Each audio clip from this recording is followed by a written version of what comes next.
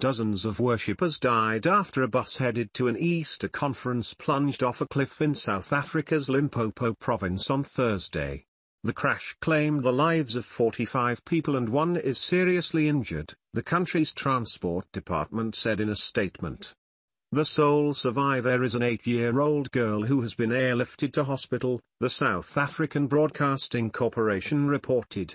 According to reports, the passengers were pilgrims traveling from Gaborone, the capital city of neighboring country Botswana, to a church for an Easter conference. The crash happened in the Momatlakala mountain pass between Mokopan and Marken. The bus reportedly caught fire after falling. In a statement, the province's transport department said that according to reports, the driver lost control and the bus fell onto a rocky surface, some 50 meters under the bridge and caught fire. Efforts are ongoing to recover the bodies of the passengers who were killed, according to the statement.